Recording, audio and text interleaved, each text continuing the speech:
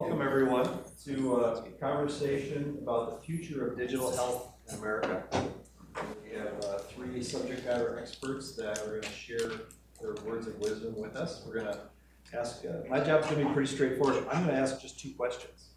And we're going to spend a fair amount of time digesting those questions and unpacking them. And then we're going to save at least 15 minutes to take questions from the audience.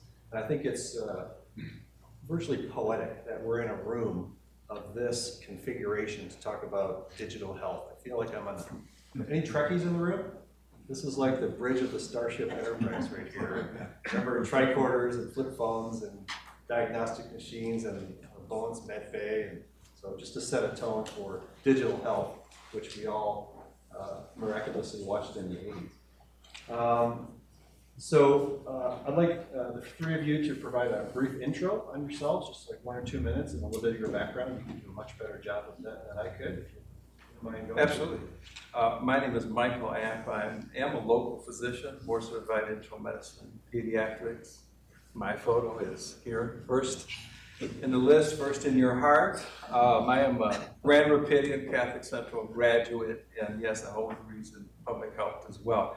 I have a couple of jobs. One of them is I'm president of Answer Health. For those of you unfamiliar with that, that is the largest independent physician organization in West Michigan. We are about 1,200 physicians. And here sort of representing the independent body, talk a little bit about the future of digital health and digital medicine. Roger?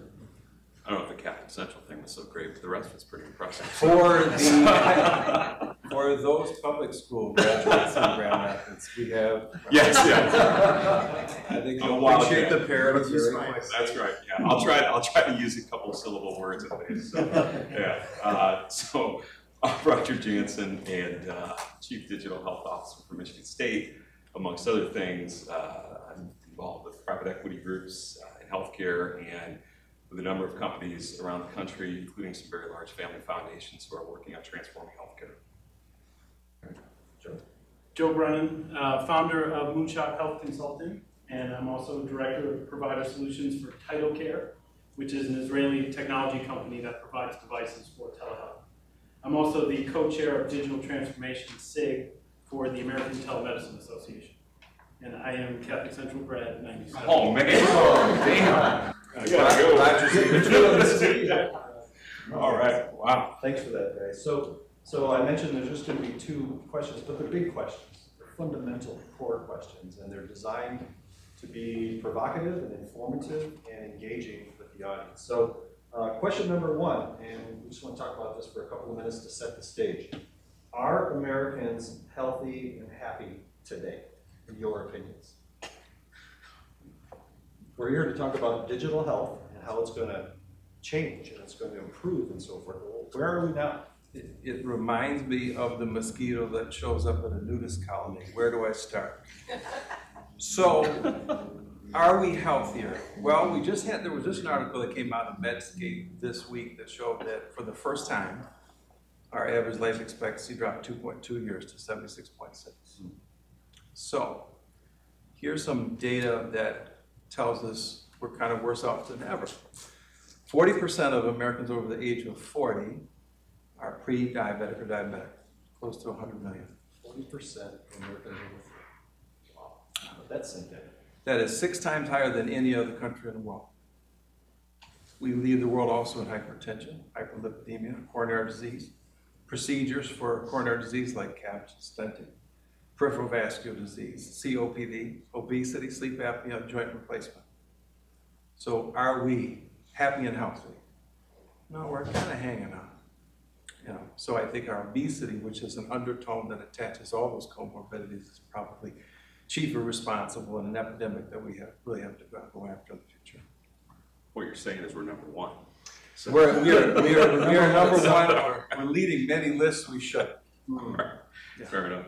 I think everybody in this room has their opinion on what that question could mean, but to me it goes back, if you're asking about, and I think you are, specifically healthcare, we don't pay for people to be happy and healthy. We pay for people to be sick, we don't injured. Incentive. Yeah, nobody's getting paid to make sure everyone's feeling great and taking care of themselves. When I was Chief Strategy Officer at Spectrum, I challenged our board of directors. I said, who would you guys call if you wanted to get healthier at Spectrum? And nobody knew where to answer because nobody does that, right? We have a lot of people who fix you when things are broken, but we don't have anybody to kind of take it from. Let's imagine somebody with diabetes. If you have diabetes and you are pre-diabetic and you move into diabetic, that's a 900% increase in your cost to your employer if you're self-insured, and to yourself if you're independently insured, right? That's a huge deal in this country, and we're not stopping the progression of that anywhere. When you look at countries like Singapore, Japan, Norway, and others, their rates on all these diseases are actually on the decline. And I would make the argument that it's not necessarily just the food and the hospitals and the healthcare. It is the infrastructure that we put in place to put things in our body that were never meant to be inside of our bodies, right? So one of the things Michigan State has is a great nutrition science program. And I had a discussion with our head of nutrition science. He happens to be from France. And he said, one of the things that we've learned is the stuff you guys still allow in your food, we cut out in the 60s in our country. We don't even allow those ingredients to enter into the processing of the food. So, you know, I look at that and it's difficult to answer the chicken and the egg of what's causing them, one causing the other. I could have a positive spin on that. I think that what we've seen in evolution of like wearable devices and technology, apps that track things, I think if we look at how all of those pieces are being integrated, there are some positive signs that people are more engaged in their health, more than they have been in a very long time, simply because they have it in that thing that they look at all day. So I think positive signs when people are more conscious of how sleep affects their health or what they put in their body. I think the technology that we just have grown so accustomed to is helping us steer in the right direction. So do you think, I don't want to put words in your mouth, would you characterize it as we're in the early stages of learning what how that can affect outcomes? Absolutely. Yeah. Very early stages. I think a definition might be helpful what digital medicine and digital health actually means.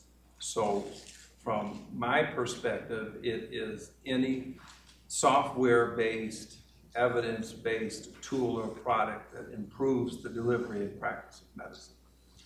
And because that is broad, we need to have a more rigorous definition because there are many health apps that people find very helpful, but they're not evidence-based ones. And so we have to have an evidence-based one to be able to get regulators and payers to help build a business infrastructure to stand on to measure outcomes so that it has legs long-term. Otherwise, there's not sustainability of a business model, right?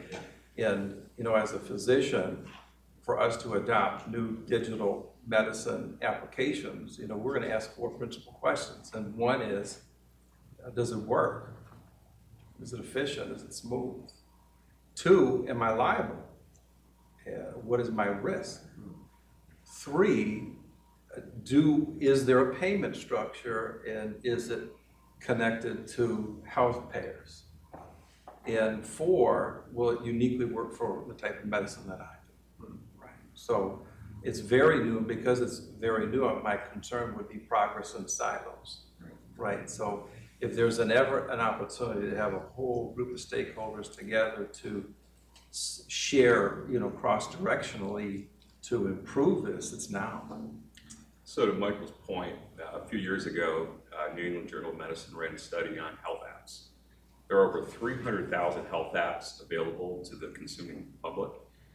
Take a guess how many of those had any clinical, not out of 300,000, 5,000 they sampled. How many of those had any clinical research tied to them? Anybody want to take a guess?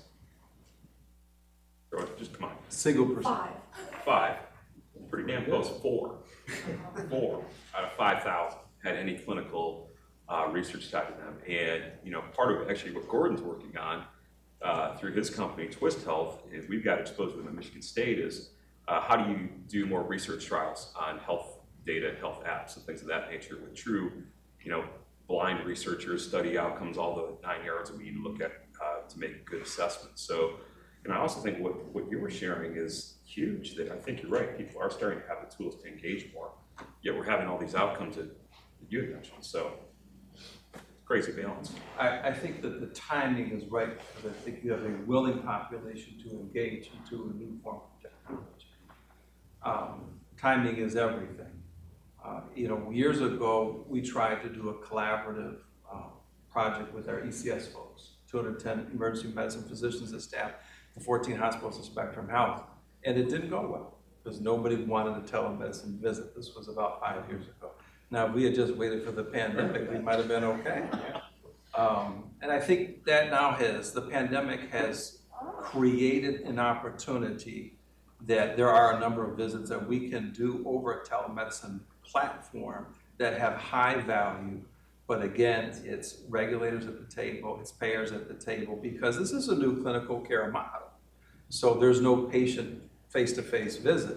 So how do we price and how do we reimburse structures? What do those look like? And that's critical, because for payers to say, we want to be engaged in this and develop this with you, we have to make it a business model, again, that has some substance and some structure, so that people will say, this makes sense, this has value, this is good information, and it's integrated into the electronic record. Any more commentary on the question of are Americans healthy and happy today before we shift gears? So I think I'm happy. I don't think we have a very happy society. I mean, that's my personal, I've got data to support that. I got it for you. Yeah. And they produced an article, we have an 800% increase in mental health claims data in the last 2 years. And that means claims data. Those are people who sat in front of a health professional, a psychiatrist, a psychologist, a counselor. So that does not exclude the people that did not seek care but need to. Yeah. And we have, unfortunately, a real dramatic shortage of people who render primary care and mental health care. So that's, no, we're not happy. Lee, do you have any data on that? Not off the top of my head, but I do know there are 3 and 4 month wait times for clinicians in this immediate Grand Rapids area for any kind of mental health issue. So, and I work with Dr. App and do some referrals, and you want testing kinds of things. You're talking, you know, you might as well put yourself out a year before you're going to have any testing for ADD or dementia or anything like that. So it's. I know how desperate things are, because I got a call from one of my own clinical partners, and I haven't practiced in years, to come in and see patients and do neuropsych evals. And one, you don't want that happening. That'd just be bad for everybody. But it really talks about the desperation to see people. I mean, they're just so backlogged. It's crazy. And the states were willing to do emergency licensure and all that as well. And cross-state license. Cross-state license, yeah. You know, so I think that, you know, it's really a deep question. We have both physical and mental health, and we have a lot of opportunity to improve on both. You mentioned a moment ago that life expectancy went down 2 or 2.5 years. That's right. Is that exclusive to America, or is that a global phenomenon? That is an article specific. Other countries have definitely experienced an increase in life expectancy. So that's in the United States, first time ever in U.S. history. Yeah, and let's not forget, we're paying twice what any other advanced nation is for our healthcare. So, you know, think about that for a moment. We're paying about double what everybody else does, but we're ranking dead last out of the other 13 OECD nations that we compare ourselves against on clinical outcomes measures. Dead last. Yeah. I mean, we got really smart docs, we got great facilities. What the hell's going on? Yeah. 20% of our GDP now, $1 in every $5 is spent on healthcare in the United States. $4 trillion. You have a statistic you mentioned recently about what it's projected to be, and not too far off, right? Yeah, so CMS put the projections out, I think it was last week or the week prior, that they're expecting to increase the fastest ever increase in U.S. history to $6.8 trillion by 2029. That's absolutely unsustainable for the country, and something's going to have to change, because you know, as much as we love all this infrastructure, I don't like going to my lawyer's office when they have beautiful facilities and buildings and say, we need this to be productive. Actually, you don't. And I think sometimes we get caught up in the sale of what the things are versus the outcomes of what those things should achieve. And that's scary, really, really scary when I think about it. Also, when you look at the payment we're making to healthcare executives, it's out of control. You know, yesterday. Can I say amen? Yeah. Amen. Yeah. Because yeah. And I'm guilty of being one of those in the past. So, but you know, when I look at this, you know, the CEO, I'm going to get the group wrong. It's either Cigna, Aetna, or United. One of those three took home $42.9 million last year. Okay, for an insurance company. The CEO of, I won't name the insurance company here in the state of Michigan that calls itself a not-for-profit, took home $22 million as the CEO of a not-for-profit insurance company in this state. There's criminality, in my opinion. Forget ethics, that's criminal in my mind. Some people are happy. Some people are happy. Well, you know what I'm going to tell you, Northview really wasn't that bad of a high school. Yes. CEOs have increased, healthcare CEOs have increased their salary 700% in the last 2 years, and physicians have gone down. Now, I think what's important, and I don't want to, this is about digital medicine, but I think we also have to acknowledge the group of people who take care of the people. So there was an article written by the American Medical Association 2 weeks ago called The Great Resignation. And it highlighted that 1 in 5 physicians, mostly primary care, plan to leave medicine in 2 years.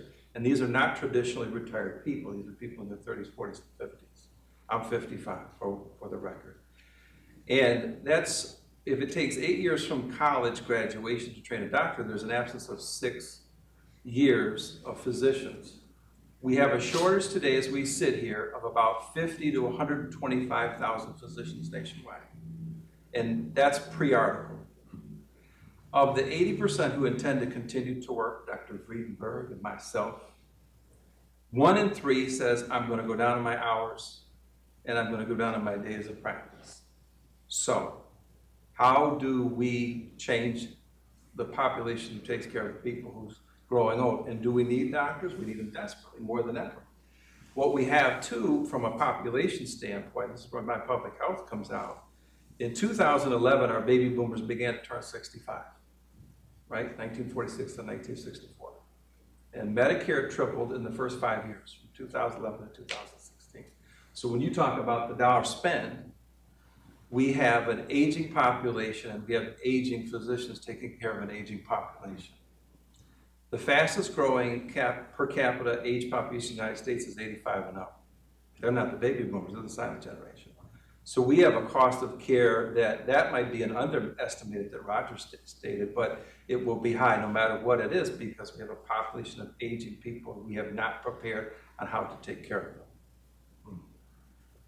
Good seeing everyone. So we've established a foundation of where we believe American health is and American happiness associated with their health is. Thank you for that, I appreciate it. So now, hopefully some good news and some projection and some... and how can digital health help Americans become healthier and happier tomorrow? Well, so I don't have the same, well, it's not doom and gloom, you guys are just talking reality. Unfortunately, it's reality. It is reality. Yeah. But the organizations that I work with, like specifically direct primary care or virtual primary care, organizations that are completely at risk. They build the model themselves. I've worked with groups like Nice Healthcare out of Minneapolis, Carbon Health out of San Francisco. These are people who started at zero and said, let's figure out how we can build this. We'll charge you a membership and we'll figure out how to take care of you as a person. And because they're completely at risk, your wellness is more important than your sickness. So the ivory towers and the beautiful facilities and the $2 million bonuses, that doesn't exist in a direct primary care model or a virtual primary care model that someone has built from scratch. So more and more, as I traverse telehealth, there are organizations that are popping up to say, we're going to do this cheaper and we're going to do it better. When you talk about how fat and unhappy we are, when you're at risk for somebody to remain healthy, you incentivize that. Because right now there is no incentive. So if you look at a group like Frontier down in Austin, Texas, they're going to incentivize you to make sure that you do those wellness initiatives that they put up front. So rather than focus on how can we take care of your cold, cough, and COVID, they talk primarily about how do we make sure you're eating vegetables and you're eating clean and you're getting sleep and you're getting exercise. Obviously, wellness has been around for decades, but usually when you put it into an employer, the person who wins the free Fitbit is the person that's already running marathons. It never makes sense. People don't, it's not effective. But when you take direct primary care organizations, that's where you start to see change. So I share the reality that they do, but I'm a little more optimistic in thinking that we've been saying disrupt technology for a really long time. But I think COVID forced a lot of people to reevaluate what this could look like. And as Roger knows, there is a tremendous amount of money right now being invested in actually disrupting and changing. So, thanks. Just, one, I think Joe's right. Everyone familiar with direct primary care models? Allison himself for brevity. There's a company here in West Michigan. It's a publicly traded company. I won't name them out of, I'm not sure they want public or not. But they have reduced their healthcare spend over the last 12 years every single year. That's unheard of to go down, and their employee population has gone up. And the reason they've done that is they have unevenly distributed that care. They're self-insured, and what they did is they identified their most at-risk populations, and they gave them a ton of care. Exercise coaches, mental health, food, all these other things. They surrounded them with the resources they needed to become healthier and better employees. And as a result, their loyalty shot up, their productivity shot up, their retention shot up, and their costs shot down.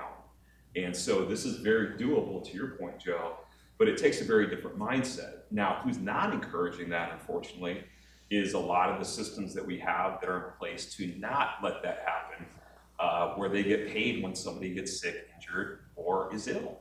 And we have to recognize in this country, fee-for-service is pretty evil from an actual care perspective. It doesn't incentivize the right behaviors in many cases. I think there's great promise in digital medicine. I see three big things. One, I think it can improve access, provided we have good models, right, that are evidence-based, that show that they truly work. Do you think there's going to be an FDA for digital health? There'll have to be. So I think there already is. I mean, there's a creation of probably 3 years ago, the DIME Society, which is an acronym for digital medicine. And it's an intersection between, global health strategies and all of the stakeholders that are involved with digital medicine. And this could be the first time that we have such a broad group of people who are interested in dropping total cost of care. And I think we say digital medicine, it's easiest for us to do the drop down and say, okay, physicians, nurses, pharmacists, therapists, but then I say software engineers, hardware engineers, payers, regulators, web designers. I mean, I think everybody wants to see healthcare delivered in a better way, a more efficient way. And then the center of all that, where it needs to be integrated, is with the patient, is how do we make it user-friendly for them and engaged. Well, what I can tell anybody, Dr. Ringer can agree with me, my email tells me that people are engaging a lot more than they used to. When we made email available through Epic, the first thing I said to myself is there will be a day I get more emails than patients I see in a day, and I'm approaching that now. And we can't do that to the physicians because we're just going to tax them. So I think digital medicine has great promise, done properly, the right people at the table, to make a significant difference, particularly in the most costly comorbidities, which is congestive heart failure, COPD, and diabetes. Yeah, Gordon, I think that digital medicine can't just digitize what we already do, right? I think it needs to go above and beyond that. And so if you look at things like remote patient monitoring, which I think is at the 1 yard line of a very long field that it still needs to go down, but I think it's the right direction. If you take a look at things that are, good and or bad with the limited access we have, chatbots or AI that could potentially be used, do these things replace people? 100% no, right? Are there certain cases where they may be effective, just as I get on to order my travel tickets and I get a pop-up that's, I know it's a chatbot, but it's still helping get through some of that? I think probably. That being said, what I don't want to see is everybody trying to take what we currently do and just saying, now let's make electronic. Right. I think that's not going to be that groundbreaking. It has to be more interactive. And I think the term digital medicine evolved to really differentiate the dogmatic, conservative, face-to-face medicine that we have to this new evolving strategy. So we are seeing signs of it. Examples, I think, we have remote patient monitoring, which is a start, and I would agree there's a lot of potential there. But you also have digital monitoring for cardiac patients, particularly ones who are discharged from the hospital. Do they have events to reduce 30-day readmission? They're working on a sensor for people who have total knee replacements, where the idea is flexion at home. And wouldn't it be great for the orthopedic surgeon to see that, say, now we've got 30 degrees of flexion, they're improving. So there's a lot of tools that are being designed that are going to be specialty specific that can make, practice of care and fill in information between visits that could be dramatic. But those are down the road. I think we've started bigger. Well, the highest paid people at the organization I work for are the machine learning engineers. These are replace the CEO salary with those engineers. There's only a handful of them in the world that understand machine learning better than anybody else. And what we're doing at TIDO with wheeze detection, because you're giving a stethoscope to an end user, and you're having them do an exam for themselves so that a physician can hear it on the other end. Yeah. But if you don't want to have the physician there while it's happening, you can run it through artificial intelligence that will do a detection to say, the probability of this is 97%. We highly recommend you do this. So we're not recreating what is happening face-to-face just with digital tools. I think they're taking it a step further. It's sort of like a digital triage. Yeah. So one of the things that I would really add is that we have to remember most people don't get healthy or ill in the doctor's office, okay? So most of our lives are lived outside of seeing a clinician. And I don't think about my doctor when I think about living a healthy lifestyle. So I think one of the things we need to look at digital health to do is actually get to the social determinants of health. That social support, where we live, where we eat, who we hang out with, what we're doing. The stuff that frankly we don't ever talk about but actually has a bigger play in determining somebody's health outcomes than the stuff I have done in office. That stuff just tells me, looks like you've lived a really interesting life. Here's all the shit that created for you. What we need to do is we need to get upstream and say, what are the things that are actually determining those outcomes? Why is it, what Daryl pointed out earlier, that if you live in Wyoming, you have a 20-year less life expectancy than if you live in East Grand Rapids? Why is that? If we look at Philadelphia, we know that if you live in inner city Philly, anybody from Philly, any chance? If you live in inner city Philly, right now you have a 19.7 shortened lifespan compared to people who are living just 6 miles away from you, okay? That's unacceptable. They're not different humans, they're not different outcomes, and they're not saying necessarily even different doctors. They're not utilizing other things in their life that determine their health. So one of the things I think we have to do as a population is realize, and no offense to the clinicians in the room, you guys don't make us healthy. These other things make us healthy. And if we don't start paying attention to that, and we stop acting like, I need to go to the doctor to become healthy, we need to start taking specific personal responsibility for that. That's where I think digital health can play a really critical role. Because if I go to see Mike about my heart, which by the way I have, he's wonderful, and if I have to go see Mike about my heart, wouldn't it be great for Mike to be able to look in and see what the hell I've been up to, versus me having to have to self-report that. Sure. I don't understand also why we don't do little things. Why don't we go out? So when I was trained, I went out to the waiting room to get my patients because I wanted to see, did they have social support? What was their gait like? What was their affect when I walked out into the room? I had never had a doc come out to the waiting room to get me. It's little things like that that we don't pay attention to in medicine and in healthcare that I think are just absolutely missed. Wow. So I created a company called Strive downtown Grand Rapids that Spectrum decided to close for I think all the wrong reasons. And it was focused on these very things of how do we actually address health and wellness instead of just treating illness, injury. And we would have the doctors come out and visit the people before they ever went back to the room. I think digital health is the insight to that. So when we talk about stethoscopes and we're talking about these other things, let's not forget, we see clinicians about 12 minutes a year in this United States. 12 minutes a year. That's a very, very small amount of time that somebody's determining if you're healthy or unhealthy. You're determining that outside of that office. And that's where I think digital health has to play in. Awesome. Any other ideas on how digital health can help Americans be healthier and happier? You know, everything that was mentioned. I think access is such a problem. You know, inequity of access is such a problem. And this might be something that levels the playing field in a meaningful way and gives people access to the same type of care. And think one of the big things in healthcare is why, as we've said, we're not incentivized to keep people healthy, but we never educated people about health. You know, I treat people on a, event-based, sequence, and that's how we are paid. I don't have the opportunity to do this. I wouldn't mind it. I do have a public health degree, epidemiology and biostatistics, so I wouldn't mind doing more population health, but that is not the reimbursement model that we have. Right. I read recently that Florida passed legislation for mandatory financial literacy in high schools. Right? Could you imagine our education? Florida did that? Pardon me? Florida did that? Yeah, Florida did that. DeSantis. Could you imagine that happening in schools in Michigan, for instance, and having a positive effect on population health? I think that would be wonderful. But it's not necessarily financial planning driven and financial literacy, but it's health and wellness planning and literacy. Well, we're investing in children, and one of the ways we do that is with education. I can't think of a better place to invest education in your own health. Right. I saw an interview with Warren Buffett, and he was speaking to a group of kids in Omaha, Nebraska. And they said, "What advice would you give us?" And he said, "Take care of yourselves." And he said, "What do you mean?" He said, "I'm going to give you an example.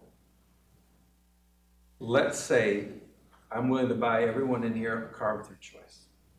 Whatever make and model, doesn't matter how expensive it is. I'm rich. But I'm going to have you sign a contract. And that is the only car you'll ever have in your life. How well will you take care of that car? Why wouldn't you do the same for yourself?" And I think we have to start with children with those messages so they have it top of mind as they make food choices, as they exercise. We need to start at a younger age, because as we get to adults, we get set in our ways. And if we've done anything well in the United States, we've demonstrated that we know really well that abuse has consequences. We get to see them all. And I'm hopeful that that type of thing is studied so that it can be mirrored and modeled in other states. If there are no further offerings, I'd like to open it up to questions from the audience. Anything. You can see you have 3 SMEs, subject matter experts in health and digital health. And what questions do you have about how Americans can be healthier and happier through digital health? I have a question. So digital technology really has made great strides in 20 years. So my Google search wasn't there 20 years ago. And now it's really good at telling me what I should be shopping for. Who is it that we take that, and why haven't we taken that same technology to be a more proactive health tool? And where is that going to come from? Where do you predict the tool? So there's sensors, but I don't need just a sensor to get my data. I need it to help me do better. Where are we with that?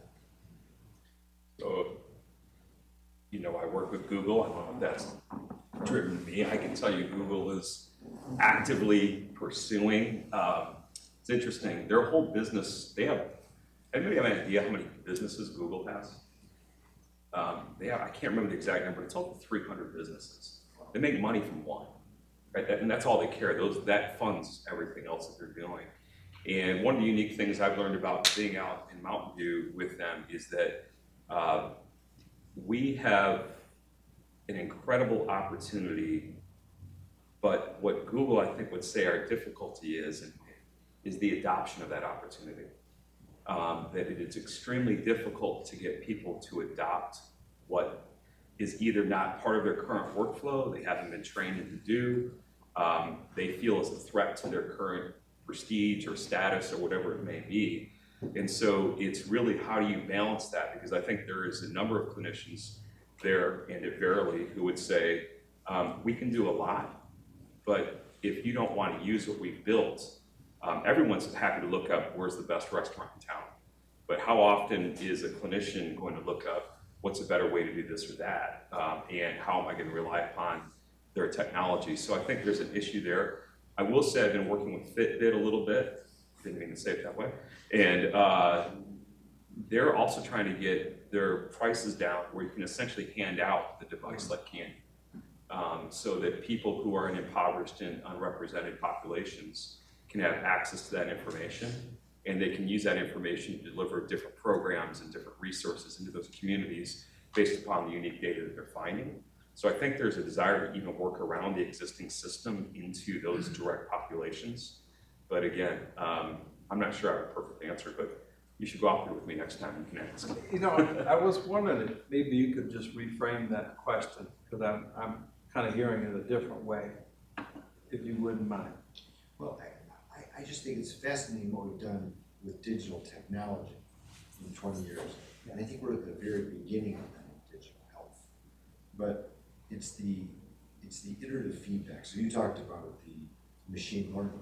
I think that the technology that's under the surface is what lets us be successful with digital technology. Right. It's the stuff that happens behind the scenes in Google that makes it effective for me. I want to know where do we go with that technology that's behind the scene on my Fitbit or my Garmin or my Apple Watch. It gives me the real-time feedback that helps me say, and it's starting, it's time to go to bed now, it's time to get up and move now, it's time to relax now, or you're stressed or you're tense. But to be meaningful for population, because you're right, I see people once a year or once every 2 years sometimes, and I get to give them a message that I hope they take.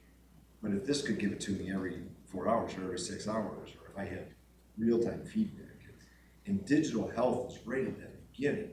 Digital search is way up there, but it's only been 20 years. It's fascinating what we've done in 20 years. And I hope we can do that with digital health. There's 3 barriers to transition to give you the information that you and I need. And I think Joe can help with this, and he can potentially help us understand really what's happening on the software hardware side. But the first one is it's lack of evidence, because this is so new. So we have to figure out how we measure it. Digital health is going to be helpful because it has an intervention property and it has a measurement property to it. So I think, like I said, number one is evidence. We need evidence of things that was really that have validated and worked. Then we can incorporate them efficiently. The second thing I have concerns about, which I think what speaks to your saying, is fragmentation. There's so many people who want to get involved, it's doing this. But what we need is cross-sectional collaboration among these experts to do something that's more uniform and alignment. And 3, related to 2, is you're seeing progress, but progress in silos. We've seen that in medicine for years. We need this in a meaningful way to realign it so those things have true value for the physicians and the patients, because at the end of the day, that is what we're trying to improve, is that relationship. We're trying to receive good information, to give them good information that we interpret, to make modifications of care as we see fit for better outcomes. I hope that helps, but I'm interested in Joe's take on that. Is like, that side of it's not mine. Well, I think a lot of people got in thinking they could figure this out. Digital companies, technology companies, oh yeah, we'll do healthcare, it's gonna be great. And then they get in and they understand how complex it is, and it's not worth their time. So I think it's been slower to adopt because this is such a complex thing. But to your point, it's getting better. Like the first week the Apple Watch came out, there were 12 of us at Spectrum who got one. And I've had it on my wrist since 2015, and it has grown significantly. I mean, the features have grown significantly. It is amazing. So iterative, yes. But there, to your point, the stuff that's underneath it, that's what's getting better. Just have to point out to the crowd, he did the second video visit ever at Spectrum. So we were here from the beginning. The technology, the artificial intelligence, which 2 years ago when you talk about it, it's just a fancy decision tree. Now it's really getting smart. We have enough data that we're now putting into machine learning to where you're going to start to see a real difference in how smart these devices are. The problem is you have to have one to reap the benefit of it. And these are not inexpensive. So to your point of Fitbit getting to a price point that you can just give them to people. That's where we need to be for this to be mass adopted. I would add, I won't name the company just out of their privacy, but they're answering the so what question, right? You walk 10,000 steps, they so what? And I think that's where this is the next step that's going to be really, really important. And they're doing it in a really cool, interesting way. I've had a chance to test some of it, and I will say, while I'm maybe not liking some of what I'm hearing, it's really important data to hear. And it does change your behavior because you do have that information coming back on a regular basis. Will it last and will it get better? I think it will. To your point, it's really becoming truly AI, not just machine learning or some algorithms. And it's understanding my patterns, and it's reminding me of what's going on in a really interesting way. So it's gone from, it is using this watch, but it's their software that's actually analyzing everything from my watch and telling me what that means, which a lot of it I'm not happy with, by the way. So we'll see if I believe it or not. You mentioned behavior change, which is sort of the holy grail of human beings, right? We can get the data, someone can lead us to water, but they can't make us drink it. Are you optimistic about digital health having a powerful effect on behavior change? I think more than ever, because we have to remain optimistic. I think mindset is such a critical aspect of health, and health that you want to pursue for yourself. And, you know, as a clinician in primary care, I mean, that is a daily mantra of my own. Say, here's the things you have to consider to be healthy. However, I think our reach is limited and could be greater with this kind of a platform, you know. And I know that I resonate with certain people that I see, and I think that that type of person that I appeal to them in the way that I communicate is greater, but it's a matter of finding them. I think this shortens the distance to find those other people out there that say, I like what he has to say.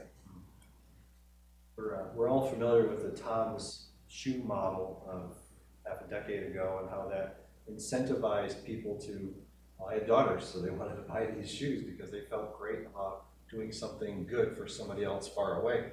I was on a ski trip this past winter, and my friend's wife was telling me about an app that she is super excited about. She's really into fitness. She lives for the closed rings at the end of the day, and she told me about this app. It starts with a V. I'll figure out exactly what it's called in a moment. But if you reach your fitness goal, some people, 2 meals are delivered to some hungry people. Isn't that amazing? And it motivated her and her friends to reach their fitness goals each day. Some really clever company got together with a bunch of brands, and if you go to the website, you'll see the brands that participate in that. So they're getting brand cachet by being the good guys and good gals that are donating the money for this free food. You don't pay for a thing with this app. You just use it and feel great about providing healthy meals to people that you'll never meet. And it's just that gamification and its ability to change behavior and incent positive behaviors is fascinating to me. I wonder if anybody in the room or anyone on the panel has any similar stories. Great program, a great idea. I think you can get to that end much quicker and get that critical mass again with mass appeal. So, you know, one at a time she talked to her friends, but what if you could spread it through, you know, technology? So I hope there are more ideas like that. I've used an app before, it's called Charity Miles, where if you're out walking or running or biking, you get so many miles in and they'll donate to a charity that you pick. I was hoping you could donate the miles to me. That sounds great. There was a Capital One commercial, wasn't there? Some guy was lifting weights and the other guy cut the benefits. Related to that, I need to donate my meals. Exactly. Any other, just open-ended, any questions? I have a question about the customizability of the digital. You're all bringing up these questions of motivation, and obviously what motivates the person who's donating meals might be different than what motivates the person that's saying, your heart isn't ticking very well, you better get up and get running, or whatever. So I'm wondering if there is that customizability that you're seeing in some of these digital opportunities that you could, like if you had a patient who you knew to be motivated by attaboys, there's an attaboy feature to it, or motivated by like, hey, you're dying because you're gaining weight, and somebody who may be sort of negatively motivated. Are you seeing that customizability in the apps? I'm not aware of that at this point, but your point is a very good one, because the ultimate stakeholder in all of this is the patient. And so when we talk about designing this, and the people we expect to be in there, principal to that is going to be the patient who says, this is what I want from this. Yeah, so Lee, I was fortunate enough to speak at South by Southwest a few weeks back. And when I was there, I was introduced to a group of people who, they're not public yet, they're still launching, but they've got some really amazing, it's called Bespoke Life. And it's about tailoring health and wellness solutions to your needs. And what you pay for is a certain type of membership. What you don't use, you can actually donate to somebody else. And you can donate it as far away as Africa. So it's a really unique model because they are finding different motivations, for different people. That's a great example. My question kind of tied in with his, we have different sensing devices that you were talking about for heart patients and potentially for knee replacement patients and things. What would prevent you from tapping into your, how many years now, 6, 7 years, Apple Watch, to collect those trends? You've got your building automation that does all these things. It could pick that up as you go in for your doctor's visit. And it doesn't tell you anything real specific, but if it's somebody that you trust to partner with, because they've got that clinical data you talked about, you could at least see overriding trends over a several-year period. We've all got that data. We just haven't used it or haven't shared it with our doctors. There's a company we invested in that actually does that. Okay. And they've recently sold. But the guy who developed it, his name was Anil Sethi. He developed the first Apple Health record. And then he created another company that actually is organizing all your health information. And he's literally going back, believe it or not, as far as your pediatric reviews, if it's available. It's almost like an ancestry.com, if you will, for health records. And organizing that to a fashion and taking your current data and putting that in with it so you can point out those trends. And it just got purchased, but I'm totally blanking out who bought it. Okay. Yeah. I'll look it up. Yeah. There are smaller groups that I have coworkers who live in New York. There's a company called Sherpa that is similar to direct primary care. They give everybody a Whoop strap, which is an activity tracker, but it's pretty in-depth, the data you can get from it. And provider will review all of their Whoop data before you even meet. So this isn't, I see you every 6 months or once a year. There are check-ins at least once a month, but that data is then reviewed. I think when you're small and you're not shackled by fee-for-service, you have opportunities to do things. Sure, and there's no special permission level other than signing up for the program. Correct. Okay. So you had talked about the consumer adoption of some of these technologies, but a while ago you mentioned that 1 in 5 primary care physicians are retiring soon, or about to. I have a cousin who's in that boat. So my question is sort of your perspective on adoption by the provider community. How do you see digital health changing the nature of people entering the field of health with a digital mindset instead of a more traditional mindset? I think presentation is going to be very important. This is sort of an inevitable good consequence of medicine. We're just driving in that way, and I think we did from the moment we turned on the lights of electronic medical record. Our lives have been forever changed. I did 12 years of paper charts and now 13 years of electronic medical record. I'm hopeful that this new technology makes things less burdensome for physicians. I hope it adds a certain levity, that the access of information is so much more efficient, that our practice days we're given good information to make good decisions. My mantra is the quality of information dictates the quality of care. The problem is I have trouble finding all the information. I believe that, you know, digital medicine is on its way to being just medicine. I think you're going to see very helpful tools that are going to be part of what we do, and we're going to try to wonder what was life before we didn't have it. But at the end of the day, my hope is, and my passionate plea is, that we are creating things that are more physician and provider friendly, so that we can still encourage young people to come into this profession that is noble and helpful. And we've made it better because these technologies that people like Joe and Roger are working with to make it better for the people ultimately delivering the care. That's a great prophecy. We know we will have arrived when we drop the word digital.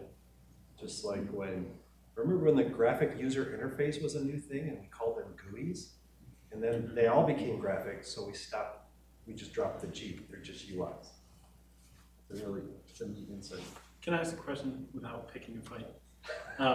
Your group tried telehealth. Yeah. It didn't work. That's right. Primarily because the physicians didn't buy it. Didn't want to. There was nothing forcing them to use it. Now I do it every day. Global pandemic comes, forced to do it, but now we're getting back to a new sense of normal. Do you think you're going to lose momentum, or is everybody bought in now that they've had 2 years under their belt? I really think that we bought in. I don't want to see it go away. I've actually found it to be very helpful for specific types of visits, and I'm in no way suggesting it will usurp face-to-face visits, because that will forever be part of what we do and needs to be. But I believe that there are some visits that it will be very helpful for. What I'm hopeful for is people like yourself will help make audio and visual and other things better, so a guy doesn't drop his pants and show me cellulitis on his rear end. I think I want to see a more interactive, I want to see a next level of digital health and telemedicine, but I hope it's here to stay, and I hope it continues to get better. Sorry about that cellulitis thing. Well, you know, and if you had just announced it before, I would have just told you. like how we great, started, it came on the screen, there we were, good to see you. Is that coffee? There was a lot of things. Right, yeah, it's not coffee. Okay. It's on his desk, and you know, I'm over it now. So I know we don't have a lot of time, but I just wanted to hear some of your thoughts on, you know, ensuring that there is equity as digital health just becomes health, and we're still trying to address health disparities in regular medicine. So who will take the lead on making sure that, you know, those gaps don't widen when we know that there are communities that might not be able to access, you know, all of the resources needed, like broadband internet and things like that. So what are institutions doing to ensure that that remains a focus? Can I take a stab at that? So I'm working with a bunch of companies right now focused on that, including Verizon, who has created a telehealth platform called Blue Jeans, and also who has created a phone, I'm going to forget the name of their phone, but they're handing out to communities who don't have access to broadband internet and or high, you know, connectivity with cellular. And its goal is so they can cut out the inequities and the disparities of how they deliver healthcare. Because Verizon is now considering itself a healthcare company. And so by the way, good for them, right? Because everybody's got a Verizon app or phone or something, and a way to access that's pretty powerful. So I think it's going to come from others more quickly than it's going to come from our existing infrastructure, because I hate to say it, US healthcare is still chasing the almighty dollar. And that dollar doesn't necessarily come from those populations. So even when we say we see Medicaid patients, I see them on, you know, the third Tuesday when there's a full moon after the fourth sunrise, between 3:12 and 3:13, right? And we can say we see them. So I don't look at the incumbents as the solution to the healthcare crisis we have in America. I look at the incumbents as actually the cause of it. And so I think that we need to be willing to say who else is going to come in and change it. And I just, you know, as much as I love our hospitals and our clinicians, it's the infrastructure they have to work under and what has been set up that I think is not right. You know, to watch a physician or a nurse I look at a nurse making $60,000 a year and a CEO making $15 million. I'm like, something's not right with that scene right there. That just doesn't seem to be the way it should. So until those powers shift, and who's going to shift that? It's not going to be the people in charge. It's going to be others. So I think you're going to have to look to the Verizons, the Amazons, and others in the world who want to do that. If you don't change reimbursement, you won't change behavior. Another way of saying it. Someone who's been practicing for 25 years, you don't change reimbursement, you won't change behavior. Since 1995, there's now been one primary care residency that is filled on match day, March 17th. 95. Long time. We have a young group that now is really, work-life balance is more important. And they're attracted to specialties that offer that. Emergency medicine, dermatology, ophthalmology, radiology. You can't have inequity and say, and put the burden on primary care. Now, this will help because the people, there's so many who have transportation issues, I can jump right in. We were on a family vacation over spring break on a small little island 700 miles off the southeast tip of Miami. I saw a lady carrying stuff down this barely paved road and had a cell phone. That's all. And there you go. So I think computers are expensive, but people make the investment in cell phones, so we can reach people in that way. But you have to change reimbursement. There has to be some redistribution of things so that people are incentivized to do primary care, because really what we have a shortage of is primary care. What you're speaking to is the fact that we don't have enough. And so we have to bring that number up, and if we do, we can reach more people. It's very simple math. More physicians who do primary care can see panels of people. The average primary care doctor carries a panel of about 22 to 2,500 in the United States. And again, in another statistic, and not doom and gloom joke, just trying to stick it back. So the article that spoke specifically about the Great Resignation also stated we have an old, aging population of physicians taking care of an aging population. So from 2010 to 2020, 48% of licensed physicians are now over age 60. 16% are under 60. That's a problem. So you can't take care of it if you don't have the population of people who do it. So if you change reimbursement, you would change behavior. Last week there was an article, and I'm going to try to find it. I'll try to send it to you. Can put it out there, Brian. But it showed that when you add specialist to community versus primary care, the specialists had no improvement, discernible improvement in health outcomes. Primary care increased by 2.1 times. So primary care is sometimes the least glorified, but I think the area that if we're going to make a difference, that's the area we need to really invest in. There was another question I saw sent down here. Okay. I'm in the business of providing language access solutions to healthcare organizations, and technology has really been, the advance in technology has really contributed to language access.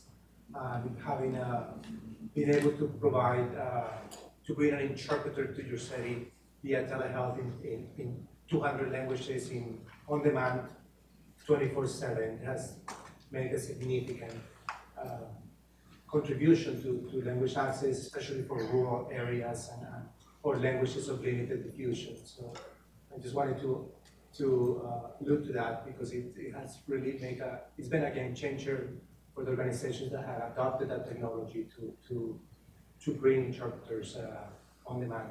Boy, I wish that was my idea. Yeah. That was That was always a prerequisite for telehealth, to have multi-party so that you can bring interpretive services on. And we learned very quickly that you can't use Google Translator for telehealth. No. That is obviously. Right. But there are multiple groups trying to solve for that. Can we have medical quality translation done without bringing a human being in through another screen or through the telephone or in person? And that's profoundly valuable. Can't overstate that. Any last questions? What's the demographics of the people primarily using the telehealth age-wise? It has stayed consistent.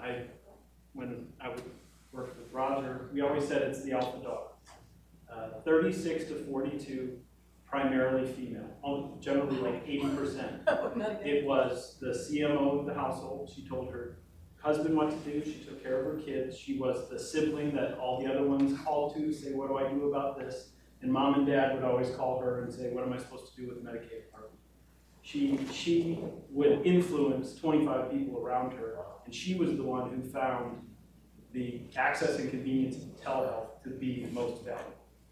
And she's also the one who would then post on social media to say, this is wonderful. So we always encourage that alpha daughter.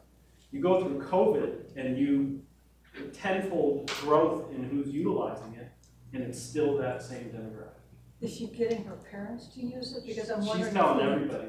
The elderly population. And that's where that gap is in technology. When we talk about you can't, there's certain ages that won't use this. That's not true. They're just going to call their daughter and say, I have a video that's in 2 hours. What am I supposed to do? That's awesome. You're right. That's I think, well, we've really been sound 2 years plus now doing it. You're right, that's who it is.